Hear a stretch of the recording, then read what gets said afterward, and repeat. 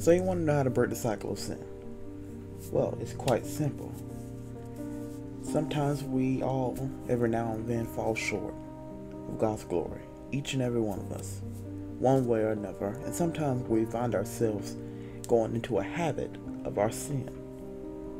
But I want to read this scripture from Proverbs 28:13, and it says, "He that covereth his sin shall not prosper, but whoso confesseth and forsaketh them shall have mercy." So my friend, if you want to break the habit of sin, you got to confess and repent of those sins.